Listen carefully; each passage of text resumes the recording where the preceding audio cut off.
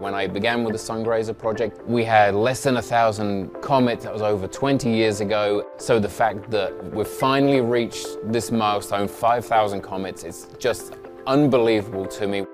Sungrazer project is a project that allows anyone, anywhere in the world to sit down with a laptop and discover comets. The clue to what a sun-grazing comet is kind of in the name there. It's literally a comet that grazes by the sun. The Sungrazer project relies exclusively on images of the sun from spacecraft, and the images that we discover nearly all of our comets in come from the Solar and Heliospheric Observatory, or SOHO. That is a satellite that was launched in 1995, so it's been operating for a long time now.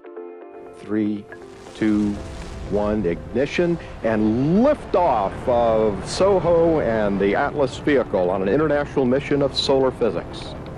Our participants go to the SOHO website where we have all of our latest images from the spacecraft, and they download those images, and it's really as simple as looking through them, flicking through the image and looking for something tiny and faint and moving in a different direction to the stars.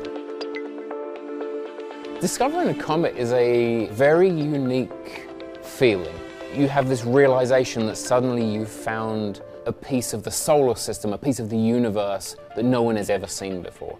Prior to the launch of the SOHO mission and the Sungrazer project, there were only a couple of dozen sun-grazing comets on record. That's all we knew existed.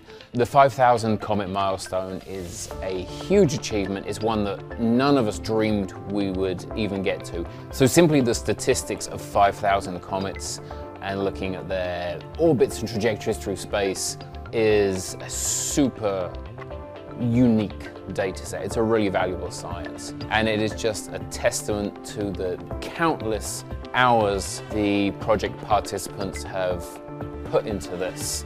We absolutely would not, under any circumstance, be here if it wasn't for what our project volunteers have done.